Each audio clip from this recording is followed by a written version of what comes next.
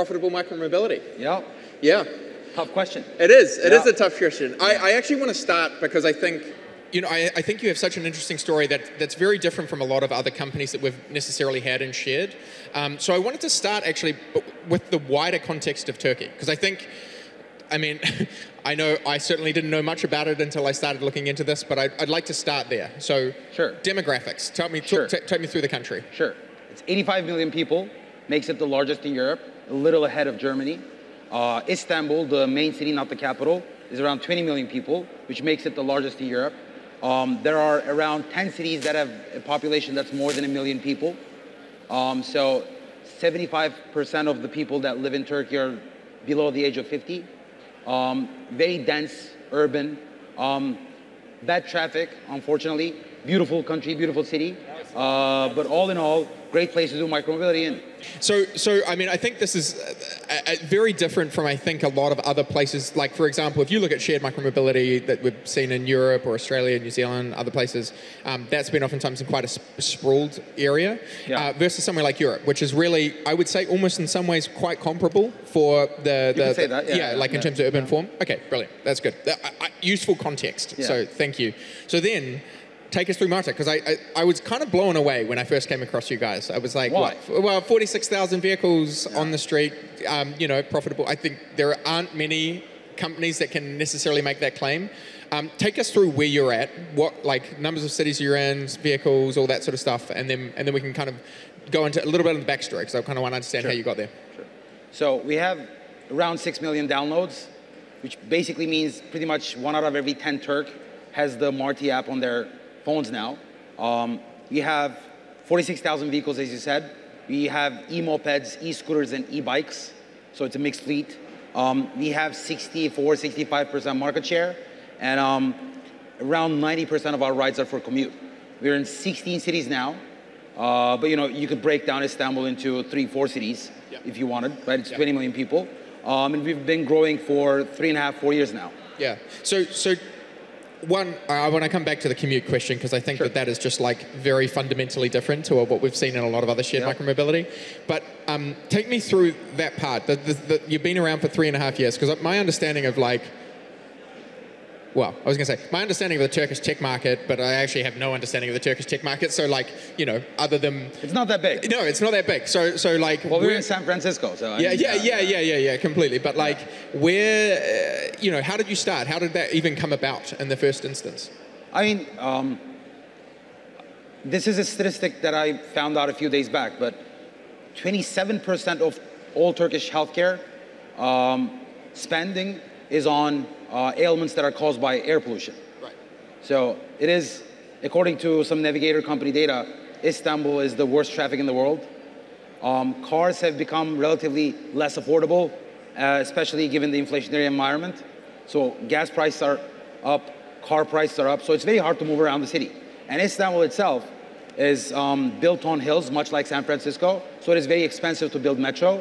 Every government has, for years, have been trying to build more and more metro, but it is still not where it needs to be, although it's the second oldest metro in the world or something like that. Yeah, that was okay, so crazy stat, if anybody doesn't know this.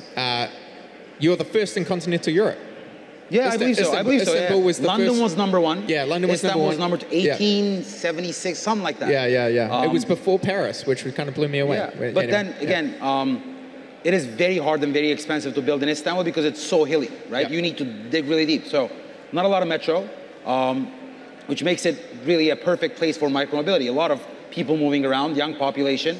And once you know how to navigate that type of environment, you can build a profitable micromobility company. Yeah.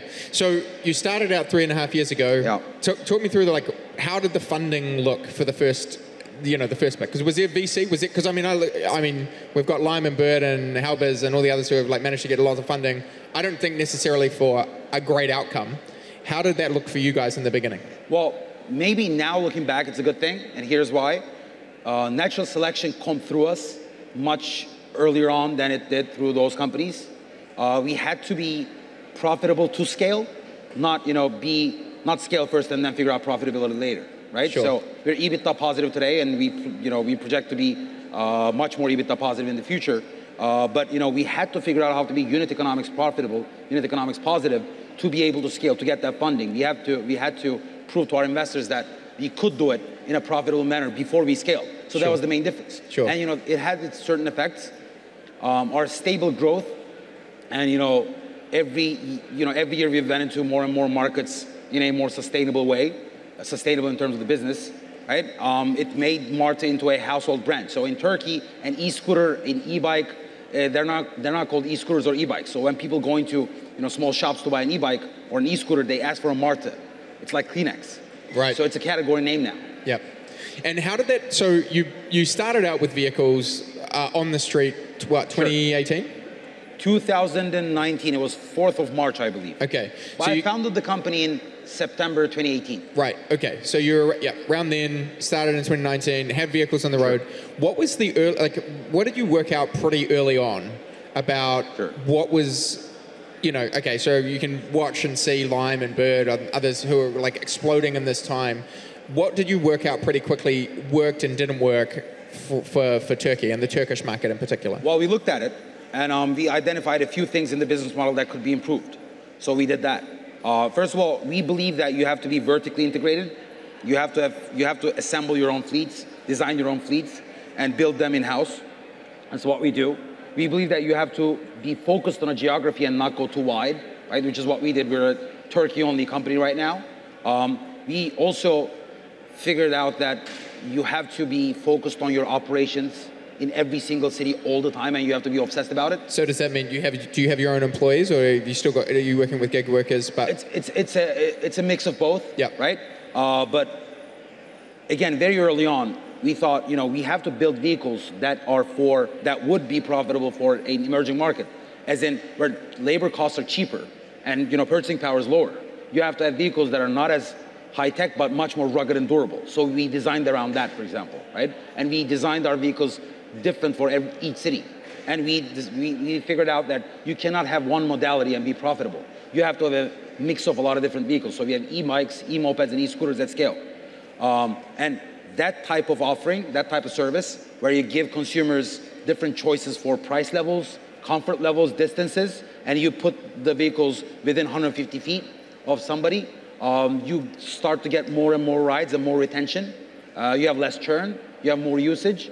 And then if you navigate that type of demand with lower labor costs and you leverage that, you can be profitable. That's what we figured out. So yeah, I do think it was the part that I found fascinating about your story is one, you're obviously looking for what happens in a world of lower labor costs, because I think that's one thing that was kind of explored with the gig workers, part of element of some of the early stages of blitzscaling and shared, but I don't think was really ever kind of fully utilized. And then the other part as well is obviously selling into these markets, right? Your consumers aren't going to be able to pay as much necessarily, right? So can you talk me through that commuting thing? Because I always found that fascinating. I find it a fascinating number. What percentage again of your consumers are commuting, and how do you define commuting? So 8 to 9% are for leisure. 31% for public transportation connectivity, right? That means people are using our vehicles to go to a public transportation stop or to come from a public transportation spot. And then the rest is just general commute. You go to the shops, you go to school, etc. And the leisure percentage decreased every year, right? As people adapted these vehicles into their daily lives, which we successfully made it happen, the leisure percentages start decreasing. Sure. And so the average, for someone who is a commuter, did you have particular, I've seen, for example, some shared operators come out with a subscription service, so you pay $30 a month or $20 a month, and then you get a certain amount per day. Or did you do any of those sort of things? Or are people just literally purchasing each single time they're going, I want to pick a Marti? So we haven't rolled out any subscription models yet. Right. We're working on it. Yeah. You have to get it right. Yeah. Right? You cannot just throw out 3 to 4 different subscription models and hope that one sticks. We like to, again, as it's a company culture now. We want to know what we're doing before we scale it, right? So there are tests around subscription, which I'm sure that in a few months we will announce it. But again, it's all about understanding the usage, looking at data very carefully, and then finding out the right pricing strategy for subscription. which we haven't done yet. Yeah, sure. And for the folks who, you know, are using those vehicles, when you say 31% are doing like first and last mile connectivity, so again, I have no context on Turkey, so like if folks are coming to a public transport you stop, should visit. You should visit. I'm aware I should visit, and I've been told by everybody. I'd love to visit New Zealand, but you should visit Istanbul. Yeah, totally. It's going to happen. For folks who are kind of thinking about what this looks like, are there dedicated parking spots at the public transport stations that do exist in Turkey? How does that work? Like, do you just kind of rock up to these stations? This is like a giant pile of bikes outside or scooters? So post-pandemic, yeah. With again the rising cost of transportation, you know, gas prices and car prices, and increased congestion, people coming back to their normal lives, made all levels of government in Turkey very pro-mobility business, and which made Marti and mobility in general the star of the Turkish tech ecosystem, right? As a result, we work with all levels of government all the time in terms of finding the right way to park, you know, making these vehicles more available to people, making it less of a nuisance when parked. So there are different ways we, you know, solve those issues, and it differs from city to city.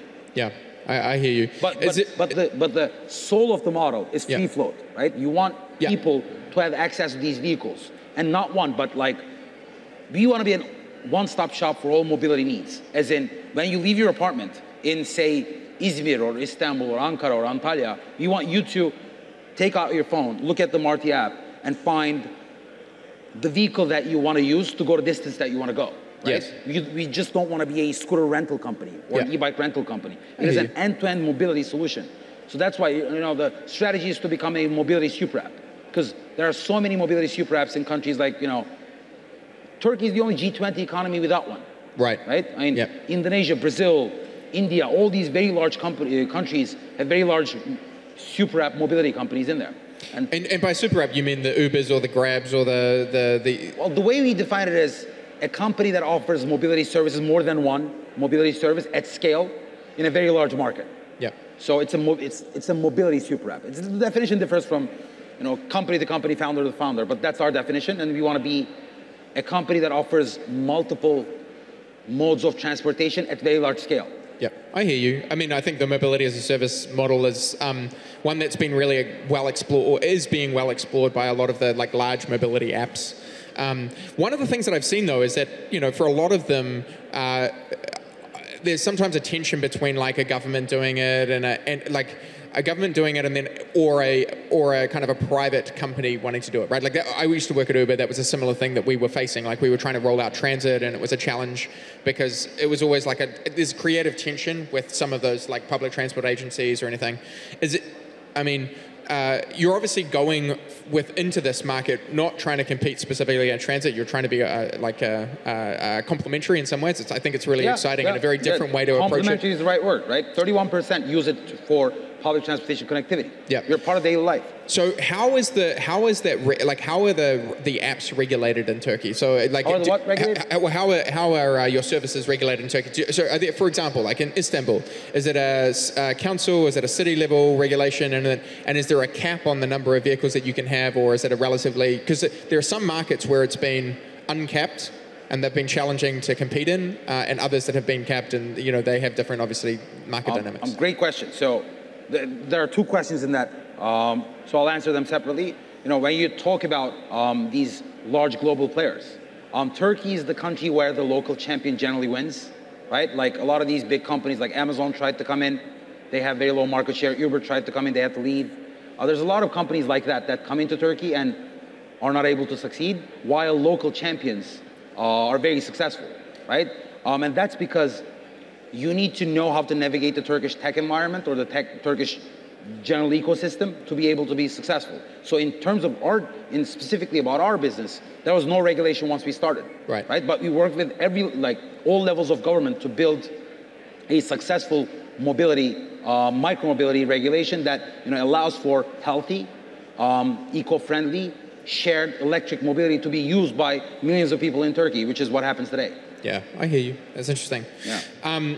We have a couple more minutes left, and I do want to make sure that we get onto the I think one of probably the most interesting part of the story as well, which is that you're about to list on the NYSE, so via a SPAC. through Galata, who's the SPAC that's been specifically raised money, but is specifically focused on Turkey, and they're going to do an acquisition. So, I mean, you and I both know, like the traditional SPACs of shared micromobility companies that have gone onto the public markets. I wouldn't say the performance has been stellar. I would probably say the opposite. What is different about what you guys are doing that allows you to feel confident in heading into this? Well, number one, we make money. We don't lose money. That's very important. That is a fair point. That's a very important point. Secondly, well, it is very important. Yeah. Secondly, look, a de-SPAC merger is just a means to an end. Sure. It is just like a traditional IPO. It is a process that you go through to take a company public, right? So that is not, so saying that SPACs are bad is, you know, it's just like you go to a coffee shop and you buy coffee and you hate the coffee, right? You don't like it. It's not because of the cup. It's the coffee that's bad, right? Or you go to a new coffee shop and you love the coffee, right? It's not because of the cup that it's good. It's the coffee is good, right? So a de-SPAC merger, just like a traditional IPO, is a method. It's the quality of the company that matters, right? It's your margins, it's your operations, it's your services, how happy your customers are, how profitable you are, what your EBITDA is, how sustainable your growth is, etc. These things matter, right? And we're quite confident in those. This being a SPAC is just a method to us. Sure, and that's fair. I think that's a fair response.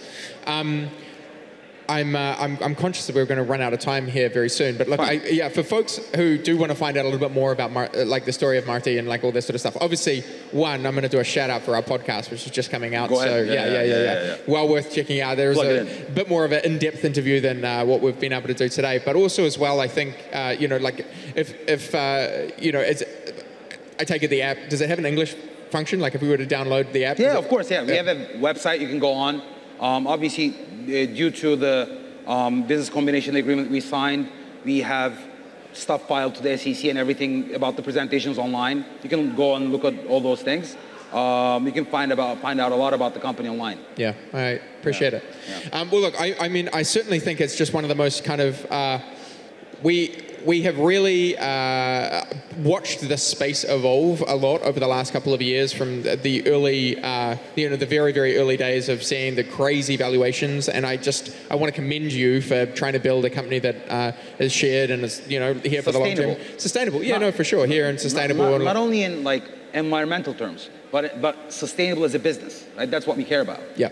Creating value in a sustainable way. Absolutely. And I think that the story, it really also conforms to our thesis that we have at Micromobility about why is this space interesting? It's that you can take these relatively modular vehicles, can put them connected to the internet down and build business models that are probably challenging to innovate on, and you can innovate on those business models relative to the markets they're in, and allowing for things, and get low cost, affordable transportation out to the masses. So hey, thank you. Of course. Really appreciate your time. Anytime. As always. And come to Istanbul. I will come to Istanbul. Beautiful city. Yeah. Marvelous.